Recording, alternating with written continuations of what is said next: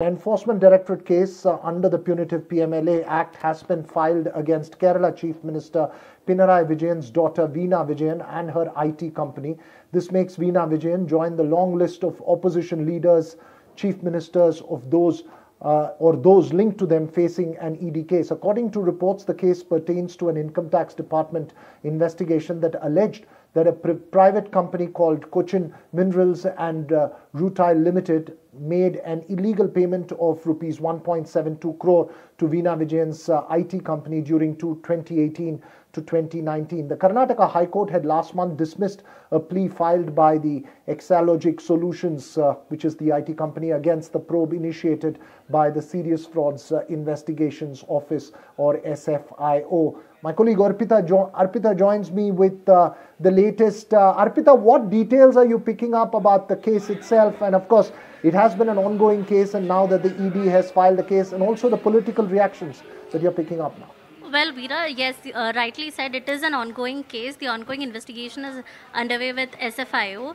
Now, this stems with the investigations that's done by Income Tax Department investigation, which says that a private company called Cochin Minerals and Rutile Limited has illegally made a payment of 1.72 crores rupees to Veena's company, Exalogic Solutions, which is based in Bengaluru.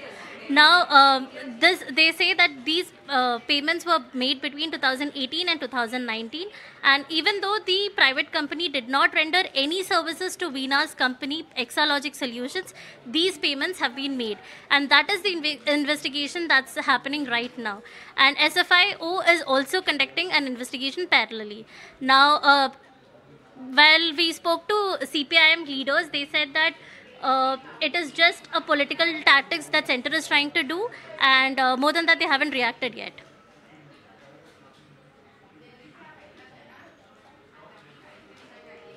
Thanks very much there, Arpita. Joining me now, Dr. Balachandra Kango, for a quick reaction from the CPI, National Secretariat member of the CPI. Sir, quick reaction from you on this case and the case against the Chief Minister's daughter, Veena Vijayan. So it is very obvious that all the government agencies are being misused by the government of India, and particularly during the election period, they have been arresting people indiscriminately and creating problems. They wanted to create some problems about the left in Kerala. They could not catch any of the leaders, and therefore now they are picking up the family members of the chief minister. And the timing is very interesting. It's a political vendetta and nothing else. That is my comment.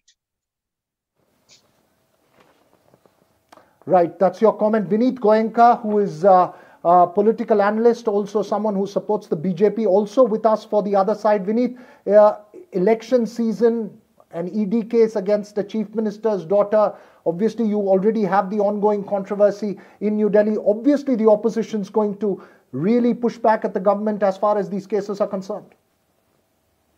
Veera Raghav, Ram Ram to you, Ram Ram to my co-panelists and all the viewers who are watching me right now. Long ago, 2 decades back, when I used to watch movie and I used to hear one Hindi dialogue, "Kanun ke haath bade lambe hote hain," ya fir "Kanun ke samne sab saman hote hain." I never used to believe that. I used to think that, these are only cinematic dialogues. But today, when I see these high daughters of, chief ministers, both in the 2 states, been booked for their crimes, their activities which are illegal, unlawful, then the trust in the law has gone up. What has happened today, she has to answer. How did she receive this money in this account? Why has the mineral company paid this amount? How much is the amount? And whether it was an understanding or whether it was a transfer of bribe, which was done on behalf of her father. So there are a lot of questions which a common man like me would like to know. And if she is culprit, she should be booked. She should undergo the judiciary and also get justice from the judiciary.